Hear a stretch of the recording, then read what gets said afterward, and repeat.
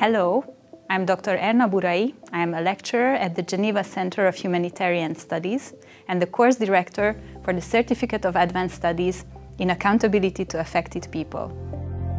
Our course was launched in 2023 in partnership with UNICEF. It is a 12-week hybrid course which comprises 11 weeks of online study and 1 week of residential session in Nairobi, Kenya. The objective of the course is to equip practitioners with the most up-to-date knowledge and critical perspectives on accountability to affected people.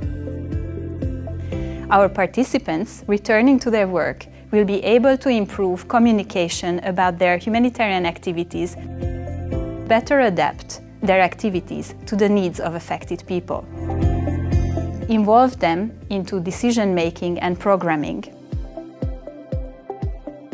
To achieve these course objectives, the course features a wide range of expertise.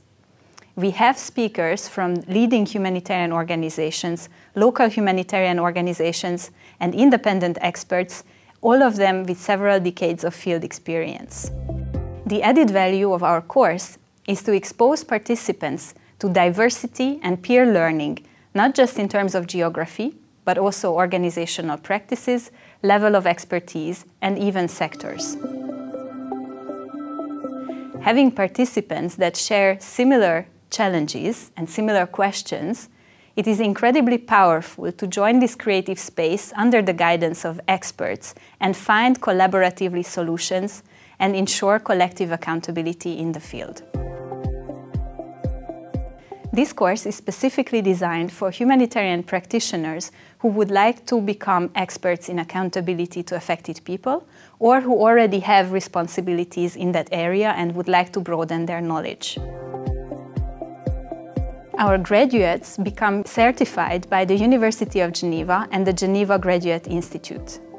They earn credits in the European credit transfer system that is widely recognized, including as part of our Masters in Humanitarian Studies program. Our graduates join a growing community of practice in accountability to affected people, a community that is shaping the future of the humanitarian sector. We look forward to welcoming you in our next cohort.